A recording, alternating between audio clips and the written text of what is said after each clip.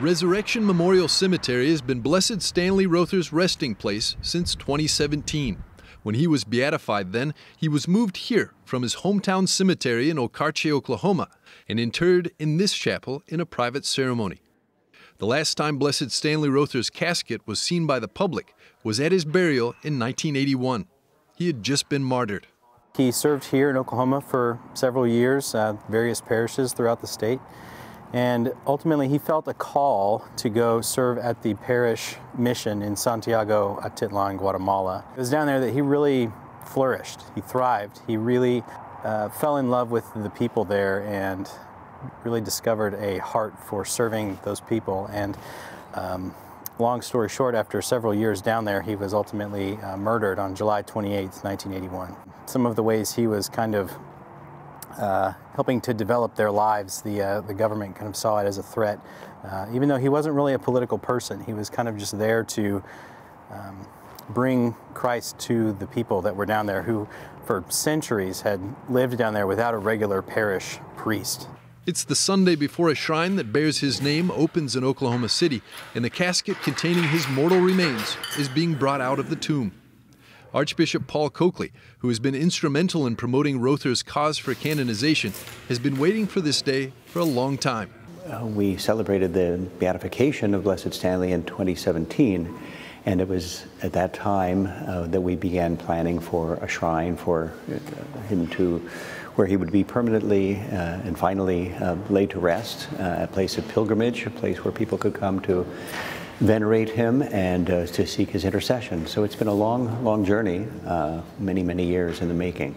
He just grew up 15 miles up the road here, and so it's a very poignant time.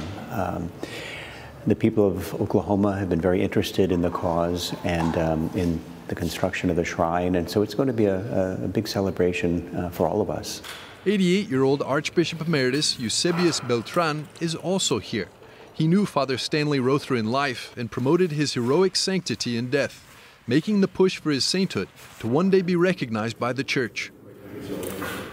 I found him to be a very humble and devout man. I'm very pleased about this particular moment, but I'm looking forward to the actual canonization, hopefully to come soon. It'll take a verified miracle for that to happen, but the archbishops and many others are praying for it. En route to being interred in a chapel at his new shrine, Blessed Stanley's remains are brought to Oklahoma City's Cathedral of Our Lady of Perpetual Help for an all-night prayer vigil. The casket is wheeled into place, led by the men who have been moving his cause for canonization forward since 2007. The first family allowed in to pray is his own, the Rothers. It's an intimate moment, shared by his sister, nieces, nephews, and cousins. It's a reunion, a chance to reminisce about Uncle Stan. We've learned a lot since his death and since we've grown up, and it's amazing looking back at the stories of people have told, and it's amazing. He held on to those values when his life was put in danger is what really sticks out to me. What he stood for, that's a lot right there. Hundreds who never knew him in life but have become closely acquainted with his fame of holiness turn out in his honor.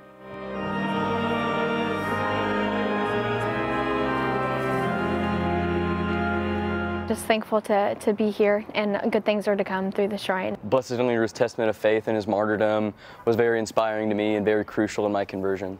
I'm just kind of excited for the whole thing. I'm hoping for the miracle that will get him canonized. In the wee hours of the next morning at the massive new Shrine Church complex, Blessed Stanley's mortal remains are put in their final resting place. In a beautiful little chapel that remembers Rother and other martyrs for the faith is his new tomb, the altar itself.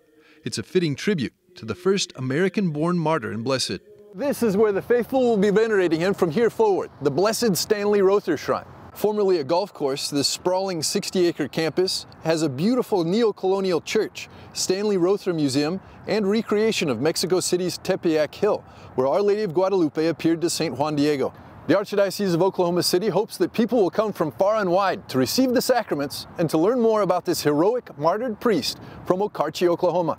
The shrine will be a point of encounter for Spanish and English speakers alike, with daily masses in each language and a capacity for 2,000 people.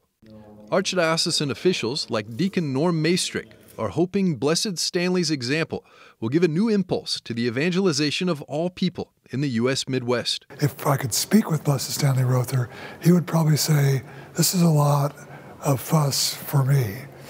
But he would probably also say, what an opportunity to lead people closer to God, which is what he did with his life. And so this is kind of an extension of his mission. He's not a recognized saint yet, but he sure is leading the masses to the house of God, the greatest mausoleum, shrine, and parish church in the state.